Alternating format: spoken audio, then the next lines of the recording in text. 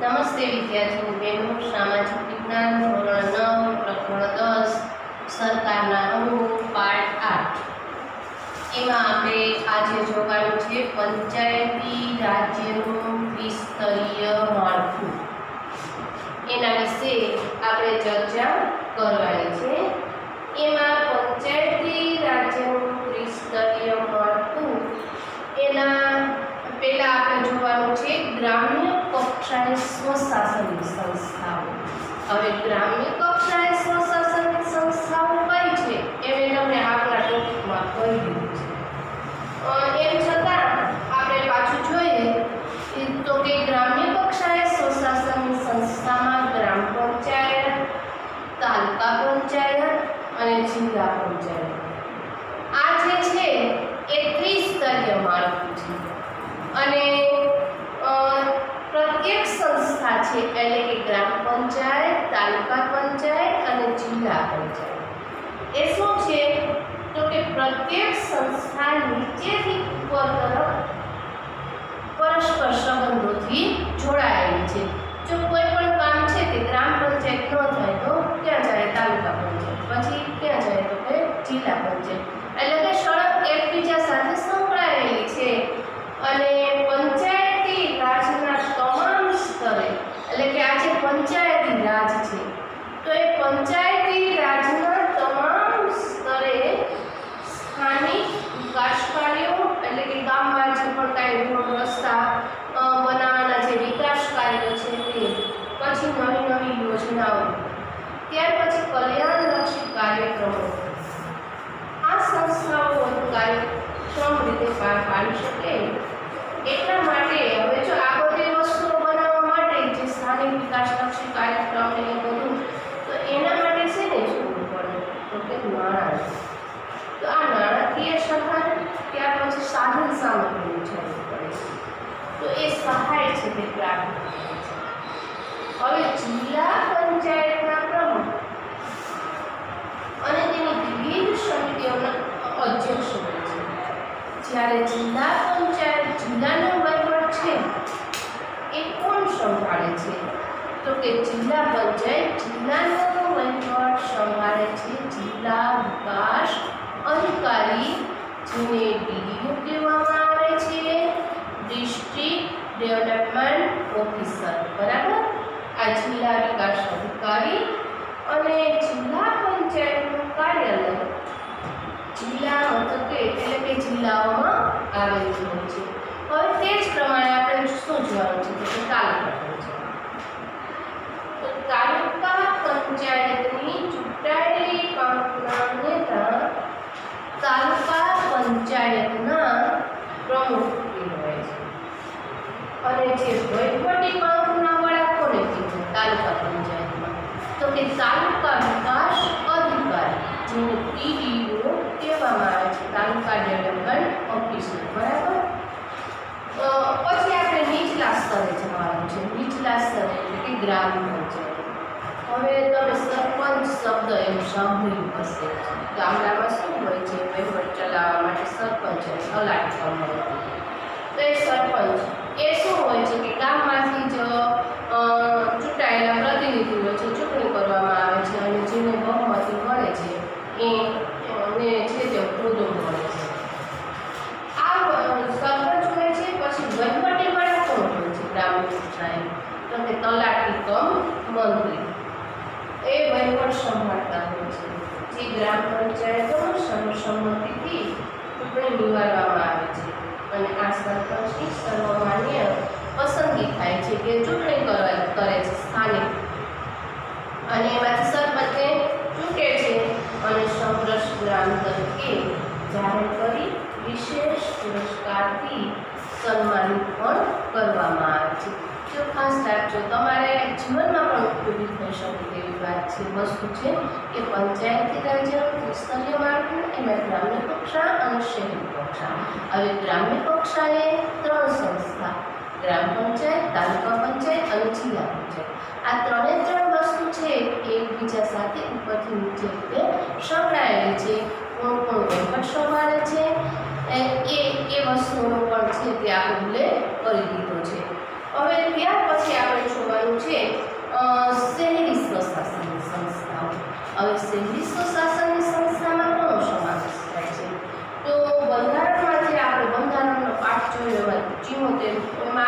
74મો સુધારો જોયો હતો, બરાબર।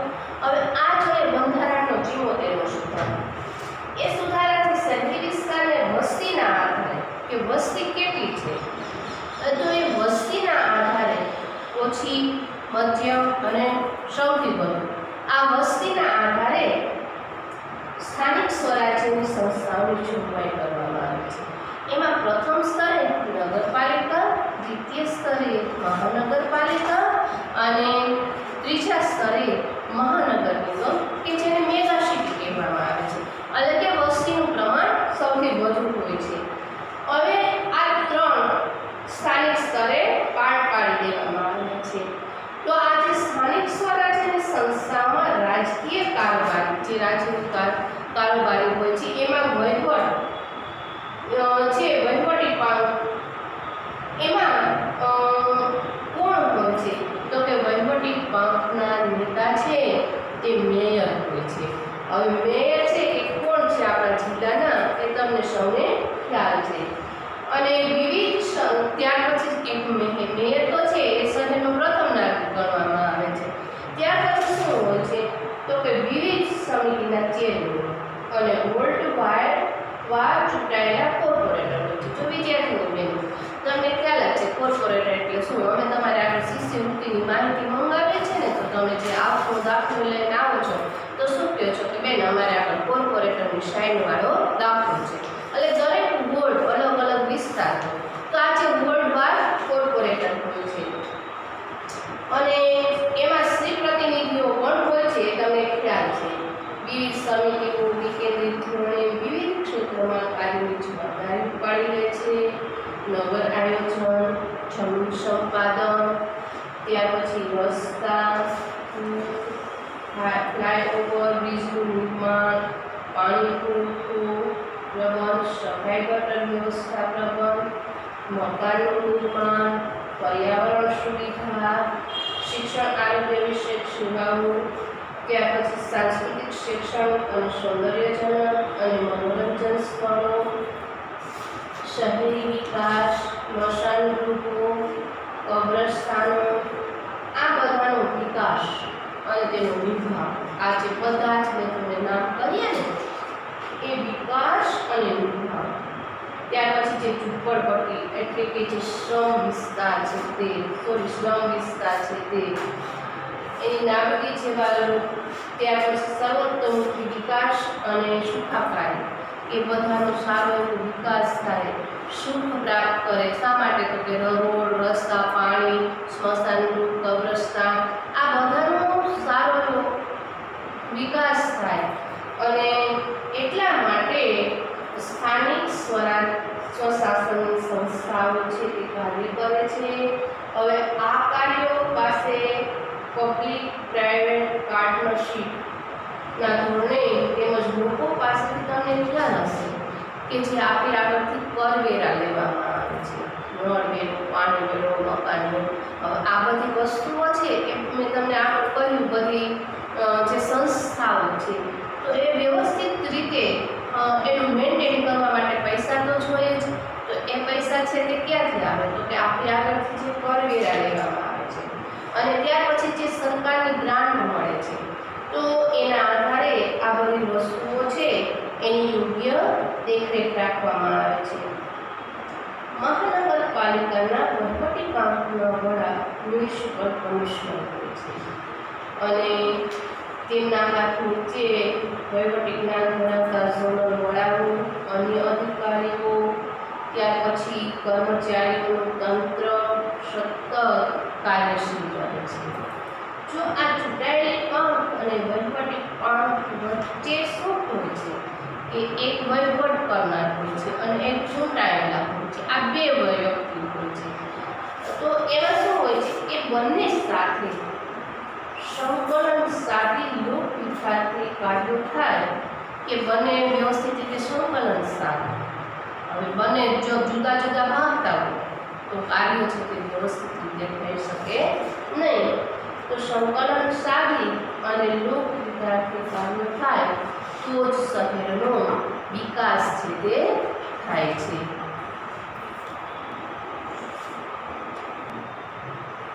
જો વિદ્યાર્થીઓ બહેનો સરકારના બે ધારાસભા અને કારોબારી આપણે પૂર્ણ કર્યું. હવે જોવાનું છે ત્રીજું અંગ, તે છે ન્યાયતંત્ર. હવે ન્યાયતંત્ર વિશે આપણે ચર્ચા કરીએ તો ભારતના બંધારણમાં ભારતના નાગરિકોને સામાજિક, આર્થિક અને રાજકીય કઈ કઈ બાબતો હોય છે, સામાજિક હોય છે, આર્થિક અને રાજકીય ન્યાય મળે એવા ઉચ્ચ આદર્શોને સ્વીકારવામાં આવ્યા છે કે બધી જ જગ્યાએ યોગ્ય ન્યાય મળે. અને તેને કારણે શું થાય છે તો કે જેને લીધે સૌના વિકાસની સમાનતા, સૌ સાથે મળી અને સમાન વ્યવહાર દ્વારા શું કરવાનું છે તો કે શોષણ વિહીન ન્યાયી સમાજની રચના કરવાનું ધ્યેય છે તે બંધારણમાં સ્વીકારવામાં આવ્યું છે કે બધાને સમાન તક મળે, કોઈ સાથે મતભેદ ન થાય, સમાન વ્યવહાર કરે, કોઈનું શોષણ ન થાય. કે પહેલાંના સમયમાં છે કે ભેટ પ્રથાને એવું હતું, એટલે કે ખૂબ જ મામૂલી વેતન આપી અને ખૂબ જ તનતોડ મહેનત કરાવી. એટલે કે અત્યારનું ધ્યેય શું છે કે શોષણ વિહીન સમાજ રચના છે તે કરવાનું છે. અને એ બાબત પણ એ ધ્યેય છે તે બંધારણમાં સ્વીકારવામાં આવેલો છે. ત્યાર પછી રાજ્યના જે કાયદાઓ જે છે આપણે જો બંને હક અને ફરજ બંને નિભાવવાના છે. આપણે એમ કહીએ કે અમે ફરજ અદા નહીં કરીએ તો એ ન ચાલે. શા માટે તો કે બંને એક સિક્કાની બે બાજુ છે. તો કે જે કાયદાઓ છે એનું પાલન કરવું જ પડે. જો આપણે ન કરીએ તો આપણી જે પ્રણાલી છે તે વ્યવસ્થિત રીતે ચાલી શકે નહીં. એટલા માટે કાયદાઓનું નાગરિકે પાલન કરવાનું છે. હવે જો એ કાયદાઓનું નાગરિક પાલન ન કરે તો શું થાય છે એ તમને ખ્યાલ છે. એમ છતાંય હું તમને કહી દઉં કે જો કોઈ પણ નાગરિક કાયદાનો ભંગ કરે તો તેને સજા કે દંડ કરવું એ કોનું કાર્ય છે તો કે કોઈ પણ નાગરિક કાયદાનો ભંગ કરે તો એને સજા કે દંડ કરવાનું કાર્ય છે એ ન્યાયતંત્રનું છે. દેશનું બંધારણ એ દેશનું મૂળભૂત કાનૂન છે. હવે દેશનું શાસન બંધારણ મુજબ નહીં થાય તે જોવાનું કાર્ય કોનું છે કે જો ન્યાયતંત્ર છે એને બંધારણ મુજબ જ ચલાવવાનું છે. જો બંધારણ મુજબ ન થાય તો શું કરવું પડે છે કે ન્યાયતંત્રએ એ તરફ જ આગળ લઈ જવું પડે છે. જો બંધારણમાં સુસંગત ન હોય એ કાયદો તો એ ગેરબંધારણીય કરી અને એને રદબાતલ છે એ બંધારણ છે તે ફેરવી શકે છે. ત્યાર પછી સમવાયતન કે ઘટક રાજ્યો અને કેન્દ્ર વચ્ચે સત્તા અને કાર્યોનું વિભાજન કરવામાં આવે છે. દરેક ઘટક રાજ્ય અને કેન્દ્ર સરકાર પોતપોતાના નિર્ધારણ કાર્યક્ષેત્રોમાં જ રહી અને કામ કરે. ત્યાર પછી એકબીજાના કાર્યક્ષેત્રમાં દખલગીરી કરી શકે નહીં. એ બધું જ જોવાનું કાર્ય કોનું છે તો કે તે છે ન્યાયતંત્રનું. ત્યાર પછી કેન્દ્ર સરકાર અને ઘટક રાજ્યો વચ્ચે તકરાર, કોઈ સાથે તકરાર થાય ને મીન્સ કે મતભેદ થાય તો એ ઊભા થાય તો એ નિવારવાનું કાર્ય કોનું છે તો એ છે સર્વોચ્ચ અદાલત. એના વિશે આપણે નેક્સ્ટ પ્રકરણમાં ચર્ચા કરીશું. હવે જો ભારતનું ન્યાયતંત્ર કેવું છે તો કે એકસૂત્રી છે, સળંગ છે અને રૈખિક છે. ક્યાંય આડાઅવળું થવાનું નથી. એક જ સરખું ન્યાય છે. એ સામાન્ય વ્યક્તિ હોય કે પછી કોઈ હોદ્દેદાર હોય તો દરેકને માટે કાયદો છે તે સરખો જ હોવો જોઈએ. તો એ રીતનું વ્યવસ્થા તંત્ર છે. હવે જો આપણે નેક્સ્ટ પ્રકરણમાં કેન્દ્રમાં જે સર્વોચ્ચ અદાલત છે, રાજ્યમાં વડી અદાલત, જિલ્લા સ્તરે ટ્રાયલ અદાલત, કોર્ટ, દીવાની દાવો, ફોજદારી અદાલતો અને બીજી અન્ય તાબાની અદાલતો છે એ આપણે નેક્સ્ટ પ્રકરણમાં જોવાનું છે. તો વિદ્યાર્થીની બહેનો આ પ્રકરણ આપણે અહીંયા પૂરું કરીએ છીએ. તેના સ્વાધ્યાયના પ્રશ્ન છે એ તમારે નોટબુકમાં લખી લેવાના રહેશે. નમસ્તે.